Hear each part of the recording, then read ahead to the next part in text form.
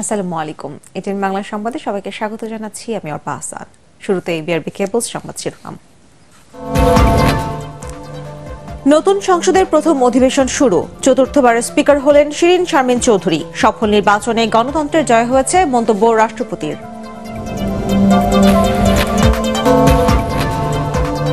কালো পতাকা মিছিল পণ্ড। উত্তরা থেকে মঈন খানকে আটকের পর ছেড়ে দিল পুলিশ। আন্দোলন অব্যাহত রাখার ঘোষণা।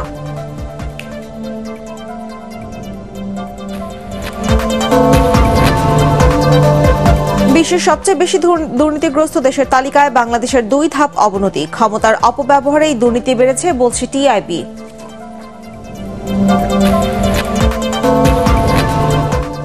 এবং টঙ্গীর তুরাগ তীরে শুক্রবার শুরু হচ্ছে বিশ্ব ইজতেমার প্রথম পর্ব। চলছে শেষ মুহূর্তের প্রস্তুতি। মুসল্লিদের যাতায়াতে থাকছে বিশেষ ট্রেন।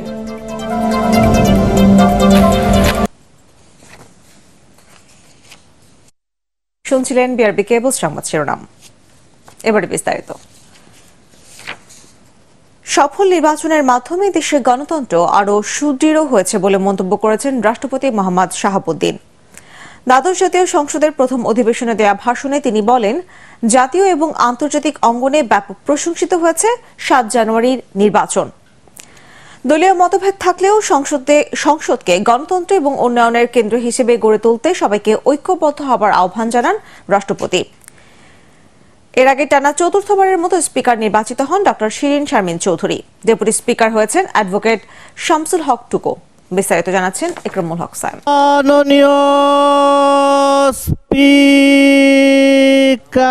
একাদশ জাতীয় সংসদের মেয়াদপূর্তির পরদিনই শুরু হয় দ্বাদশ সংসদের অধিবেশন।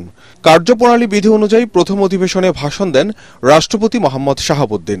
দ্বাদশ সংসদ নির্বাচনকে যুগান্তকারী ঘটনা উল্লেখ করে তিনি বলেন, এতে জয় হয়েছে গণতন্ত্রের। সফলভাবে নির্বাচন পরিচালনার মাধ্যমে দেশে গণতান্ত্রিক শক্তি আরও সুদৃঢ় হয়েছে। দেশের গণতন্ত্রের জন্য দ্বাদশ জাতীয় সংসদ নির্বাচন অবাধ, সুষ্ঠু ও নিরপেক্ষভাবে আয়োজন অত্যন্ত যুগান্তকারী ঘটনা, যা জাতীয় ও আন্তর্জাতিক অঙ্গনে ব্যাপকভাবে প্রশংসিত হয়েছে। আমার দৃঢ় বিশ্বাস, দ্বাদশ জাতীয় সংসদ নির্বাচনে জয় হয়েছে দেশের জনগণের, জয় হয়েছে গণতন্ত্রের। সহিংসতা ও নৈরাজ্যের পথ পরিহার করে অহিংস ও গঠনমূলক কর্মসূচি পালন করতে রাজনৈতিক দলগুলোর প্রতি আহ্বান জানান তিনি। নির্বাচন বর্জনকারী দলসমূহ সম্পূর্ণরূপে স্বাধীনভাবে তাদের রাজনৈতিক কর্মসূচি পালন করেছে। আমি আশা করি ভবিষ্যতে দেশের রাজনৈতিক দলসমূহ সহিংসতা ও নৈরাজ্যের পথ পরিহার করে সাংবিধানিক অধিকার প্রতিষ্ঠা এবং জনগণ ও গণতন্ত্রের কল্যাণে অহিংস পন্থায় গঠনমূলক কর্মসূচি পালন করবে। সরকারও এক্ষেত্রে সংযত আচরণ করবে, এটাই সকলের প্রত্যাশা। দীর্ঘ বক্তব্যে দেশের উন্নয়ন ও অগ্রগতির বর্ণনা দেন রাষ্ট্রপতি। মতপথের ভিন্নতা ভুলে সংসদকে কার্যকর ও গতিশীল করতে সবার প্রতি আহ্বান জানান তিনি। সকলের সম্মিলিত প্রচেষ্টায় আমরা গড়ে তুলতে পারব বঙ্গবন্ধুর স্বপ্নের বাংলাদেশ, সোনার বাংলা। এর আগে অধিবেশনের শুরুতে স্পিকার ও ডেপুটি স্পিকার নির্বাচন এবং সভাপতি মণ্ডলীর সদস্য মনোনয়ন দেয়া হয়। টানা চতুর্থবারের মতো নির্বাচিত স্পিকার ডক্টর শিরিন শারমিন চৌধুরীকে শপথ পড়ান রাষ্ট্রপতি মোহাম্মদ শাহাবুদ্দিন। শপথ করিতেছি যে। পরে স্পিকারকে ধন্যবাদ জানিয়ে বক্তব্য রাখেন বিরোধী দলীয় নেতা জিএম কাদের ও সরকারি দলের সংসদ সদস্যরা।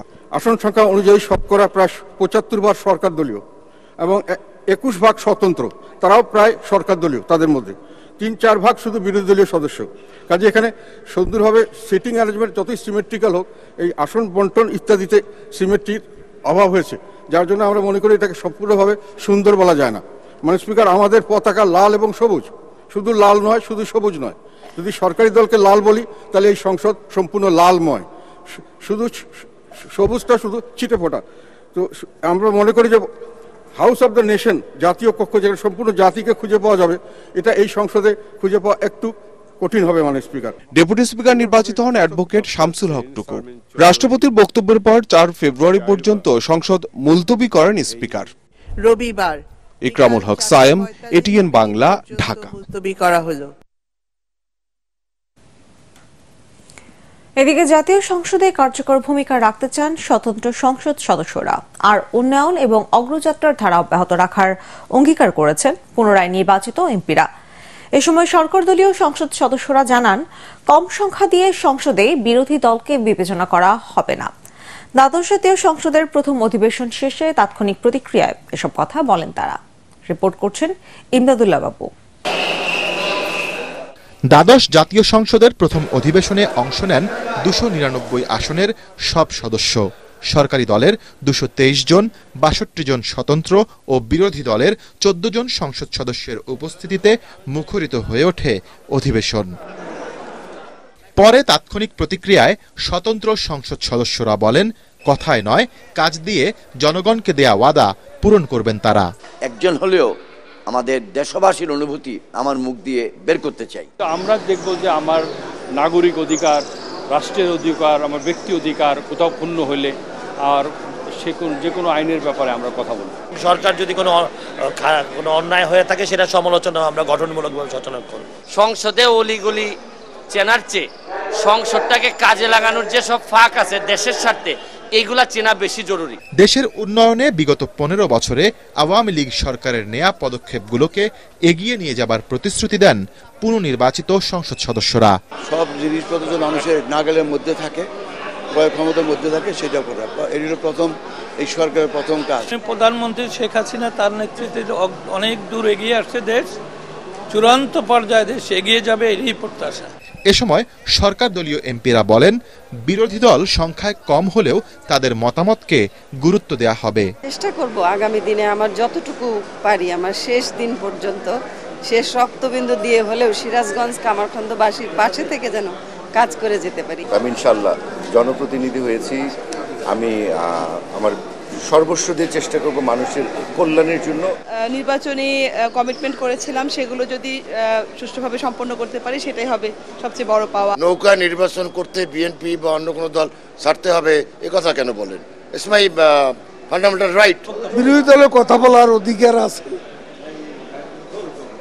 বিরোধী দল যেটা ইচ্ছা পোষণ করেছে সেটা বলেছে, সেটা নিয়ে আমার মন্তব্য করার প্রয়োজন। সরকার, বিরোধী দল ও স্বতন্ত্র সংসদ সদস্যদের অংশগ্রহণে জাতীয় সংসদ আরও প্রাণবন্ত হয়ে উঠবে বলে আশা সবার। ইমদাদুল্লাহ বাবু, ATN বাংলা, ঢাকা। মেডিকেল ও লাইফ সায়েন্সের অন্যান্য শাখার উদ্ভাবন এবং আবিষ্কারের জন্য দেশে বিশ্বমানের জাতীয় বায়োব্যাংক প্রতিষ্ঠার তাগিদ দিয়েছেন প্রধানমন্ত্রী শেখ হাসিনা। বায়োব্যাংকে বাস্তবে রূপ দিতে একসাথে কাজ করার আহ্বান জানান তিনি। বেলজিয়ামের রাজধানী ব্রাসেলসে অনুষ্ঠিত বাংলাদেশের সাথে বায়োব্যাংকিং, রোগ ব্যবস্থাপনা ও প্রতিরোধে একটি যৌথ পদ্ধতি নিয়ে বৈঠকে দেয়া ভিডিও বার্তায় তিনি এসব কথা বলেন। তিনি বলেন, বাংলাদেশ সাম্প্রতিক বছরগুলোতে ক্লিনিক্যাল কেয়ার, চিকিৎসা শিক্ষা ও গবেষণায় প্রশংসনীয় অগ্রগতি অর্জন করেছে। গ্রামীণ পর্যায়ে স্থাপনা করা হয়েছে প্রায় 18,500টি কমিউনিটি ক্লিনিক ও স্বাস্থ্যকেন্দ্র।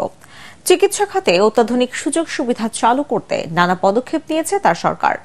গবেষণা সক্ষমতার উন্নয়নে দেশে বিশ্বমানের বায়োব্যাংক তৈরি করা জরুরি বলে মনে করেন তিনি। We cordially welcome the distinguished individuals and organizations present here to form a comprehensive strategic collaboration with us and make long-term commitment towards the enhancement of the health and well-being of millions of citizens in Bangladesh and beyond. Contributing to this biobank is not limited to only a financial choice. It is a humanitarian deed, a symbol of hope for a world where everyone has access to quality health care. Let us work together to make this biobank a reality, a symbol of optimism that will lead to a better, healthier world.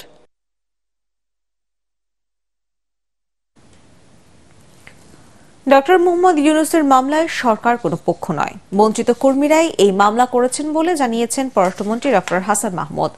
রাজধানীর foreign service একাডেমিতে 14টি দেশের অনাবাসিক রাষ্ট্রদূতের সঙ্গে বৈঠক শেষে সাংবাদিকদের প্রশ্নের জবাবে তিনি একথা বলেন।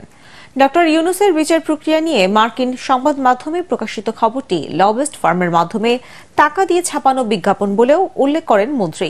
এ সময় তিনি বলেন, যখন কোনো দেশ আনুষ্ঠানিক বিবৃতি দেয় সেটি সংবাদ আকারেই প্রকাশ হয়। 14টি দেশের অনাবাসিক রাষ্ট্রদূত নতুন সরকারকে অভিনন্দন জানাতে তার সঙ্গে দেখা করেন বলেও জানান ডক্টর হাসান মাহমুদ।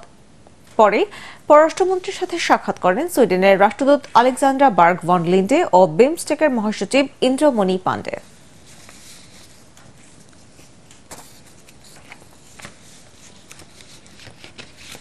সেটি একটি বিজ্ঞাপন, এটি ওয়াশিংটন পোস্টের কোনো নিউজ নয়। অর্থাৎ স্পষ্টত এটি কোনো লবিস্ট ফার্মের মাধ্যমে বিজ্ঞাপন আকারে সেখানে ছাপানো হয়েছে।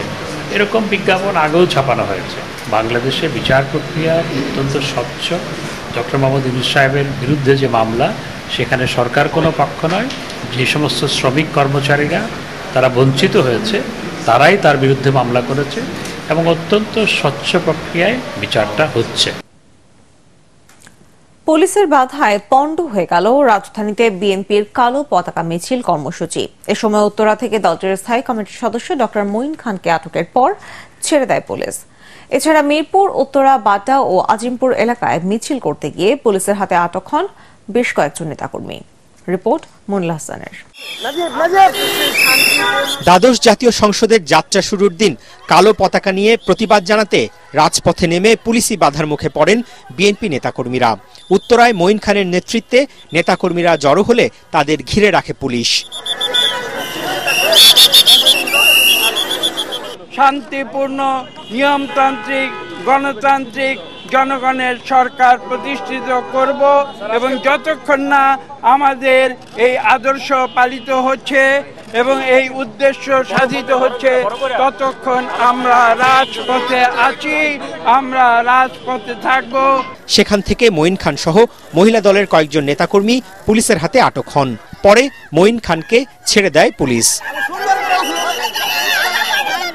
মিরপুরে মিছিল শুরুর আগেই পুরো এলাকা ঘিরে ফেলে পুলিশ। সেখান থেকেও আটক হন কয়েকজন। পরে একদল নেতাকর্মী নিয়ে ঝটিকা মিছিল করেন সেলিমা রহমান ও আব্দুল আওয়াল মিন্টু। পীরজঙ্গি মাজার এলাকায় নেতাকর্মীরা জড়ো হওয়ার আগেই পুলিশ পুরো এলাকার নিয়ন্ত্রণ নেয়।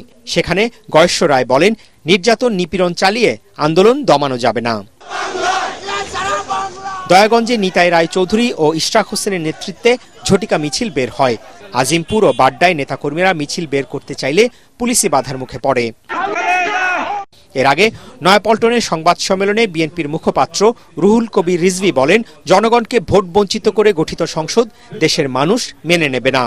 অদ্ভুত সরকার, অদ্ভুত সংসদকে জায়েজ করতে পারবেন না। বাংলাদেশের জনগণ তাদেরকে শুধু প্রত্যাখ্যানই করেনি, লাল কার্ড দেখিয়েছে। স্বতন্ত্র লীগের ভূমিকা কি হবে সবকিছুই পুতুল খেলার মতো সুতার গোড়া ধরে রেখেছেন একজন।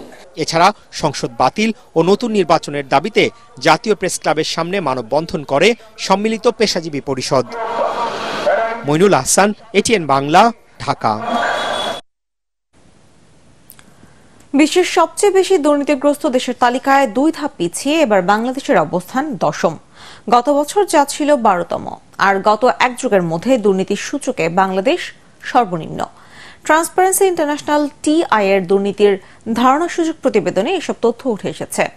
সরকার ও রাজনৈতিক দলের ক্ষমতার অপব্যবহারেই দুর্নীতি বেড়েছে বলে দাবি প্রতিষ্ঠানটির। আরো জানাচ্ছেন তরিক ইসলাম। 2023 সালের দুর্নীতির ধারণা সূচক প্রকাশ করতেই সকালে ধানমন্ডি কার্যালয়ে সংবাদ সম্মেলনের আয়োজন করে transparency international Bangladesh TIB। Report তুলে ধরেন সংস্থাটির নির্বাহী পরিচালক ডক্টর ইফতেখারুজ্জামান।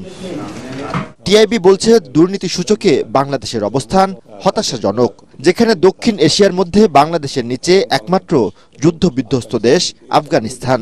সূচকে পিছিয়ে পাকিস্তানের থেকেও। বাংলাদেশের স্কোর আমরা বলছি যে ডিসঅ্যাপয়েন্টিং, হতাশাব্যঞ্জক, আমি বলবো যে বিব্রতকর। 2023-এর স্কোরের তুলনায় আমাদের স্কোর 1 পয়েন্ট কমেছে। আমরা 10th লোয়েস্ট স্কোর করেছি এবার। আর র্যাঙ্কিং এর বিবেচনায় উপর দিক থেকে আমাদের অবস্থান 149তম। সরকার ও রাজনৈতিক দলের প্রভাবই দুর্নীতির বড় কারণ বলে অভিযোগ ডক্টর ইফতেখারুজ্জামানের। দাবি জানান, প্রাতিষ্ঠানিক জবাবদিহিতা ও স্বচ্ছতার। জাস্টিস সিস্টেম বা বিচারিক ব্যবস্থা ক্রমাগতভাবে দুর্বল হচ্ছে এবং যার ফলে অ্যাকাউন্টেবিলিটি বা জবাবদিহিতার সম্ভাবনা কমে যাচ্ছে এবং দুর্নীতির ব্যাপকতা গভীরতা বাড়ছে এবং যারা দুর্নীতি করেন তারা বিচারহীনতা ভোগ করছেন। সরকারের জিরো টলারেন্স নীতি বাস্তবায়নের মাধ্যমে দুর্নীতি সূচকে ভালো করা সম্ভব বলে জানায় টিআইবি। তারা তো নিজেরাই অঙ্গীকার করেছেন যে দুর্নীতি তারা দমন করবেন, দুর্নীতি কমিয়ে আনার চেষ্টা করবেন। এখন সবকিছুই নির্ভর করবে যে তারা নিজেরা যে কথাগুলি বলেন সেটা সৎভাবে বলেন কিনা, যেটা বিশ্বাস করেন সেটা বলেন কিনা, না শুধু বলার জন্য বলেন। তরিক ইসলাম, এটিএন বাংলা, ঢাকা। প্রায় শেষ বিশ্ব ইজতেমার সকল প্রস্তুতি। আগামী শুক্রবার ফজরের নামাজের পর আমবায়নের মধ্য দিয়ে শুরু হবে ইজতেমার প্রথম পর্ব। এদিন বিশ্বের লাখো মুসল্লি জড়ো হবেন টঙ্গীর তুরাগপাড়ে। এদিকে আগামীতে সবাইকে এক হয়ে বিশ্ব ইজতেমা এক পর্বে শেষ করার আহ্বান জানিয়েছেন গাজীপুর সিটি কর্পোরেশনের মেয়রের উপদেষ্টা ও সাবেক মেয়র জাহাঙ্গীর আলম। টঙ্গী ইজতেমার মাঠ থেকে ফিরে এসে খলিলুর রহমান জুয়েলের ক্যামেরায় খায়রুল ইসলামের রিপোর্ট। আর মাত্র দুদিন পরই শুরু হতে যাচ্ছে বিশ্ব ইজতেমার ৫৭তম পর্ব। মহান আল্লাহর নৈকট্য লাভের আশায় বিশ্ব ইজতেমায় অংশ নিয়ে নিজেদের সৌভাগ্যবান মনে করছেন আগত মুসল্লিরা। দিনের কথা মনে করলে আর এলা কষ্ট কিছু মনে হয় না। আমার জিন্দেগিটা যদি এই দিনের রাস্তায় কাটাতে পারি আমার জন্য খুব ভালো এবং খুব ভালো লাগবে। আমরাকে আল্লাহকে রাজি খুশি করাতে পারি এবং আমরা নিজেকে কেমনি শুধরাতে পারি, নিজের সংশোধন হতে পারি, এই চেষ্টা আমাদের ফিকির। সকল উম্মতি যারাই বলবে যে লা ইলাহা ইল্লাল্লাহু মুহাম্মাদুর রাসূলুল্লাহ, যারাই বলছে তার উপরে এই কাজটা জিম্মাদারি হয়ে গেছে। সুষ্ঠু ও শান্তিপূর্ণ পরিবেশে ইজতেমা অনুষ্ঠানে ইতিমধ্যে যাবতীয় নিরাপত্তামূলক ব্যবস্থা নিয়েছে আইন শৃঙ্খলা বাহিনীর বিভিন্ন সংস্থা। পুলিশ ফোর্স ছাড়াও বিভিন্ন বিশেষায়িত টিম থাকবে, আপনার এসবি থাকবে, সিআইডি থাকবে, র্যাব থাকবে, আপনার বোম ডিসপোজাল ইউনিট থাকবে, এটিইউ থাকবে, তাছাড়া র্যাবের হেলিকপ্টার উপর থেকে হেলিকপ্টারের মাধ্যমে পর্যবেক্ষণ করা হবে, অর্থাৎ অসংখ্য ব্যবস্থা গ্রহণ করা হয়েছে। এদিকে বিভেদ ভুলে আগামীতে সবাইকে এক হয়ে এক পর্বে ইজতেমা শেষ করার আহ্বান জানিয়েছেন গাজীপুর সিটির সাবেক মেয়র জাহাঙ্গীর আলম। যেহেতু দুইটা পার্ট, একটা গ্রুপ একসময় অনেক সময় চলমান সময় এসে পড়ে, কিন্তু এটা আমি আশা করব এই যে দুই ভাগে বিভক্ত না করে একটা ভাগে যদি করা যায় তাহলে মানুষের মনের জোরটা, ধর্মীয় শক্তিটা, মানুষের মধ্যে যে শক্তি, কালচারটা, সততা, সেটা প্রকাশ পাবে। দুই জায়গায় হলে কিন্তু সেটা সেভাবে থাকবে না। এবারই প্রথম কোন ধরনের সামিয়ানা ছাড়া শেষ করা হয়েছে ইজতেমার প্রস্তুতির কাজ। শুক্রবার বাদ ফজর আমবায়নের মধ্য দিয়ে আনুষ্ঠানিকভাবে শুরু হবে এবারের ইজতেমার প্রথম পর্ব এবং আল্লাহর নৈকট্য লাভের আশায় সারা বিশ্ব থেকে লক্ষ লক্ষ মুসল্লি জড়ো হবে এই ইজতেমা মাঠে। এ সকল মুসল্লিদের নিরাপত্তা দেওয়ার জন্য গাজীপুর সিটি কর্পোরেশন সহ কাজ করছে আইন শৃঙ্খলার বিভিন্ন সংস্থা, যাতে করে কোনো ধরনের নাশকতার ঘটনা এখানে না ঘটে। খায়রুল ইসলাম, এটিএন বাংলা, টঙ্গী, গাজীপুর। দাবিংশ ঢাকা আন্তর্জাতিক চলচ্চিত্র উৎসবে পুরস্কৃত হল জাতির পিতা বঙ্গবন্ধু শেখ মুজিবুর রহমানের জীবনী নিয়ে নির্মিত মুজিব একটি জাতির রূপকার চলচ্চিত্রটি। 9 দিনব্যাপী এই উৎসবে 75টি দেশের 252টি চলচ্চিত্র প্রদর্শিত হয়। গত 28 জানুয়ারি উৎসবের পর্দা নামে এবং বিভিন্ন বিভাগে পুরস্কার প্রাপ্তদের মধ্যে পুরস্কার বিতরণ করা হয়। রেইনবো চলচ্চিত্র সংসদের উদ্যোগে আয়োজিত উৎসবে এবারের আসরে 74টি দেশের 252টি চলচ্চিত্র প্রদর্শিত হয়। এর মধ্যে পূর্ণদৈর্ঘ্য 129টি, স্বল্পদৈর্ঘ্য ও স্বাধীন চলচ্চিত্র 123টি। উৎসবের সমাপনী দিনে উপস্থিত ছিলেন তথ্য ও সম্প্রচার প্রতিমন্ত্রী মোহাম্মদ আলী আরফাত, ভারতীয় বাঙালি অভিনেত্রী শর্মিলী ঠাকুর সহ সরকারি বেসরকারি পর্যায়ের উচ্চপদস্থ কর্মকর্তারা। এবারে আন্তর্জাতিক সংবাদ।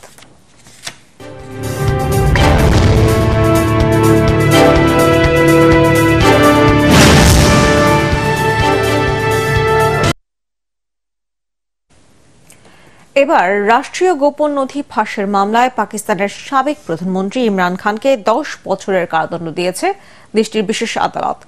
একই মামলায় পাকিস্তানের সাবেক পররাষ্ট্রমন্ত্রী ও ইমরানের দলের অন্যতম শীর্ষ নেতা শাহ মাহমুদ কুরেশিকেও 10 বছরের কারাদণ্ড দিয়েছে আদালত। আগামী 8 ফেব্রুয়ারি পাকিস্তানে সাধারণ নির্বাচন হওয়ার কথা রয়েছে, আর সেই নির্বাচনের 9 দিন আগে এই রায় ঘোষণা করা হলো।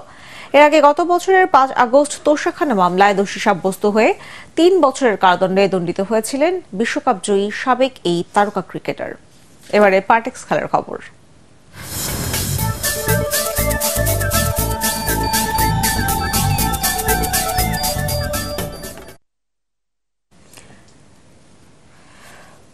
হেরেই চলেছে মাশরাফি বিন মুর্তজার দল সিলেট সিক্সার্স।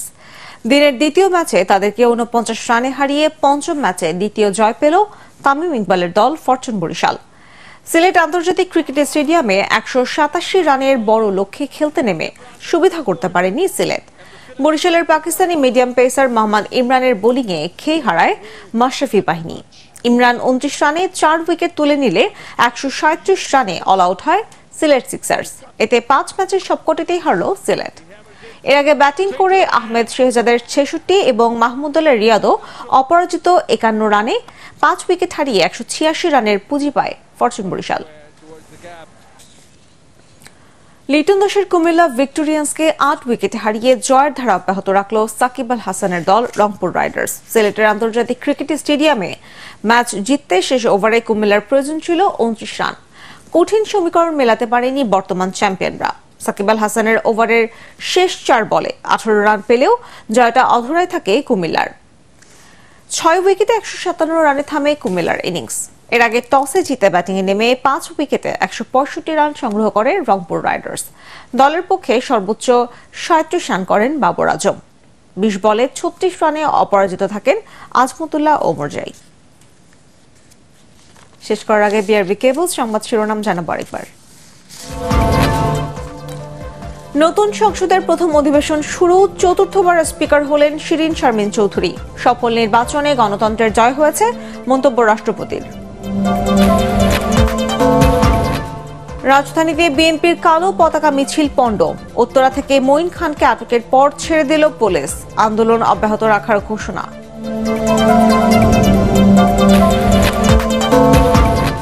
বিশ্বের সবচেয়ে বেশি দুর্নীতিগ্রস্ত দেশের তালিকায় বাংলাদেশের ২ ধাপ অবনতি। ক্ষমতার অপব্যবহারেই দুর্নীতি বেড়েছে বলছে টিআইবি।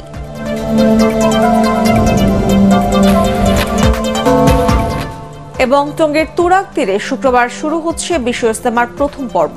চলছে শেষ মুহূর্তের প্রস্তুতি, মুসল্লিদের যাতায়াতে থাকছে বিশেষ ট্রেন। পরবর্তী সংবাদ দেখার আমন্ত্রণ জানিয়ে এখনকার মতো শেষ করছি। এটিএন বাংলা সংবাদ ইউটিউবে দেখতে ব্রাউজ করুন youtube/ATN Bangla News। ধন্যবাদ সবাইকে।